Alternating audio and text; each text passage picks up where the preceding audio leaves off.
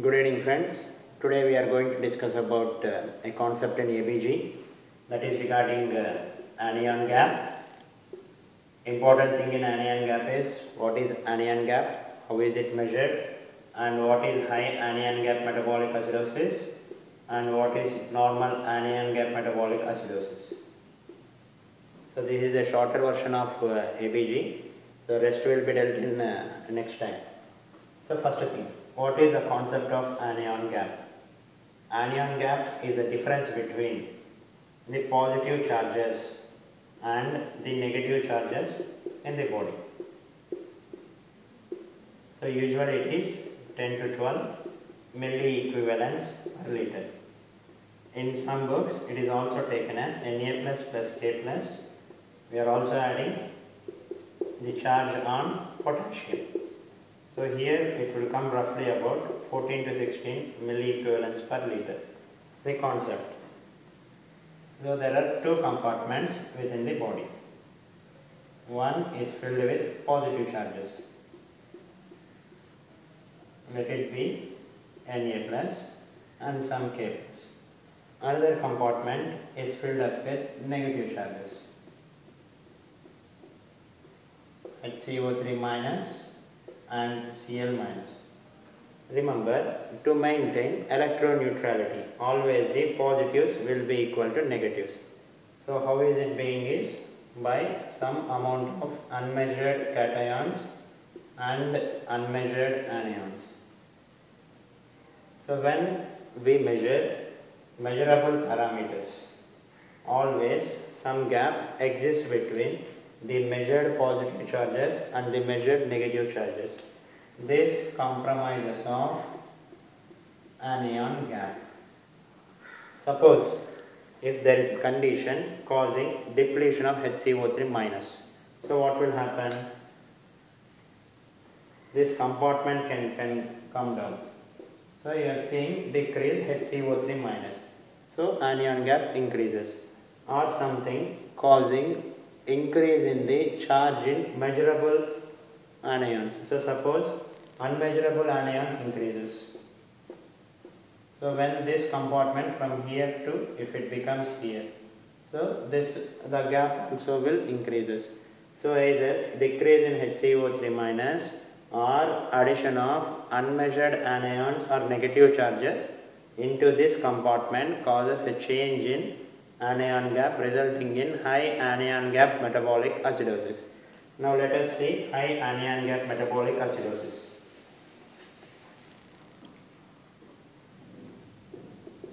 Suppose you are adding an acid to the body. Let it be lactate or keto acid or ethylene glycol or salicylate. Any acid will dissociate into H plus and corresponding negative charge.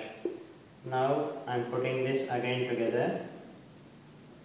So suppose all these are cations, anions, and this being the anion gap. Now what happens here is this H plus is being buffered by the HCO3 minus. So what happens is amount of HCO3 will come down. So definitely the gap increases. Also what happens is these anions will go and contribute to the unmeasured anions. So again this increases, all constituting increased anion gap. So this is the thing happening in high anion gap metabolic acidosis. It can be remembered as methanol poisoning, uremia, lactic acidosis, ethylene glycol poisoning, paraldehyde poisoning, aspirin or salicylate poisoning, and keto acidosis. It can either be alcoholic or diabetic. Suppose patient is with ingestion of ethylene glycol, what you have to see for? You can see in urine oxalate crystals. A patient with CHF or shock present with high anion gap metabolic acidosis. It can be due to lactic acidosis. An alcoholic presenting with high anion gap metabolic acidosis. It can be due to ketoacidosis. History of drug ingestion, high anion gap metabolic acidosis. Aspirin salicylate.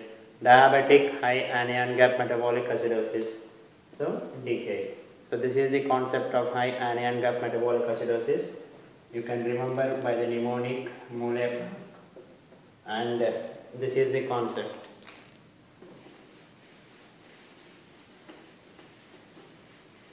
Now coming to another important topic, non-anion gap metabolic acidosis. So same thing. Considering this being the anion gap, here there is HCO3 minus and Cl minus. So what happens here is, whenever there is loss of HCO3 minus, there will be reciprocal reabsorption of Cl minus. So if 10 moles of HCO3 minus are lost, suppose, Cl minus will be replenished. So this anion gap will remain constant. So that's why it is also called as Cl minus is being replenished and increased absorption. It is also called as hyperchloremic metabolic acidosis and non-anion gap metabolic acidosis. So usually we use these two terms together, but there is a small difference. Coming to the causes. First thing is GIT cause. Important thing is diarrhea. Why diarrhea? You know that in small intestine and large intestine, the secretions contain large amount of bicarbonate. So losing these secretions in the form of diarrhea causes decreased HCO3 minus, resulting in metabolic acidosis. Second thing is pancreatic fistula or external bowel drainage. Same thing, if you drain the bowel outside, all the bicarbonate secretions are going outside. And very important thing is ureterosigmoidostomy.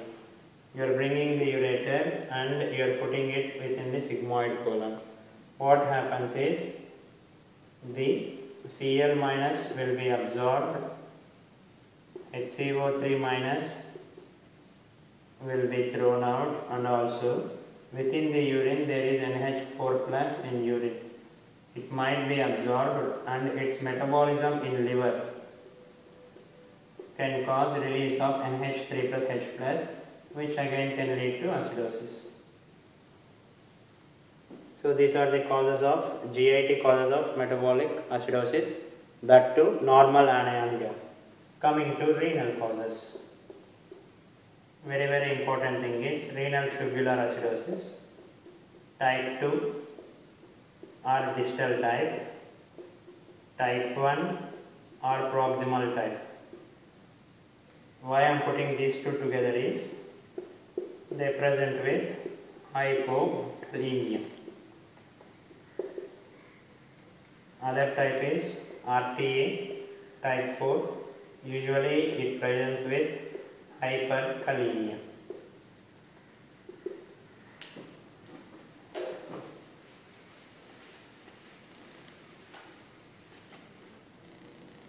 What happens in type 1 or distal renal tubular acidosis? You know that in distal tubule H plus has to be secreted.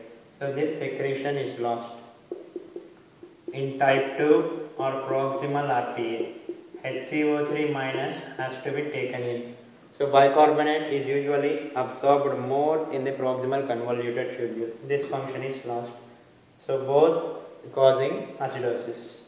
So either increased H plus or decreased bicarbonate. And what happens in type 4 is, it is something like aldosterone deficiency. So resulting in hyperkalemia and metabolic acidosis of normal anion gap type. And the third cause is drugs. As you know, hyperkalemia causing drugs such as K plus pairing diuretics, carbonic anhydrase inhibitors. So what does it cause? It inhibits the conversion of HCO through to H plus and HCO3 minus, decreases the reabsorption of HCO3 minus, and some NSAIDs. Coming to other class, that is others. One is rapid saline administration, hyperalimentation. So remember, when you administer IV fluids at a higher rates, the bicarbonate absorption usually decreases, resulting in metabolic acidosis of non-anion gap type, normal anion gap type. Now coming to the causes again, non-anion gap metabolic acidosis. So fistula, so I am putting it in a mnemonic, and ureterosigmoidostomy,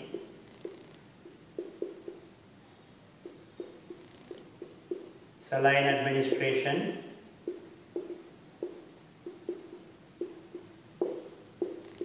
diarrhea, carbonic anhydrase inhibitors. So that is alimentation, hyperalimentation, renal tubular acidosis. If for endocrine like picture, we have discussed that aldosterone deficiency. So this you can remember as fused cord, fistula, ureterosigmoidostomy, saline administration, endocrine cause, diarrhea, carbonic anhydrase, and alimentation or aspirin, NSAIDs, and renal tubular acidosis. That we have remembered it as MULEPAK. Now let us see another important concept is urine anion gap. Now we are having a ABG showing non-anion gap metabolic acidosis. You have to make sure either it is from the gut, that is gastrointestinal tract, or from the renal system. So the urine anion gap is calculated as difference between Na plus, K plus and Cl minus. If urine anion gap is negative, so remember negative, it is a gut cause. If it is positive, it is a renal cause. So what is the concept behind this? Whenever there is acidosis within the body, kidneys, when functioning well, they will try to produce NH3. NH3 will combine with H plus, it will be buffered, and there will be production of NH4 plus. The thing is, suppose the kidneys are functioning well, there will be additional production of NH4 plus within the urine. So when we take it as Na plus, K plus, these are the measurable forms. If the kidneys are functioning well, there will be more amount of NH4 plus. So this is the compartment same. So this is the measured form, Na plus and K plus. This is the unmeasured form, NH4 plus. Whenever there is acidosis, there will be more amount of NH4. So that gradually decreases the sum. So if the kidneys are functioning well, Na plus and K plus will be less than Cl minus, that is, the gap is negative. So kidneys are functioning well, the gap is negative, so the cause should be gut. Suppose if it is positive, kidneys are not functioning well, NH4 is decreased, Na plus K plus within the urine is increased. So if kidneys are not working, Na plus and K plus will be more because there is a low production of NH4 plus. So it will be more and the difference will be positive.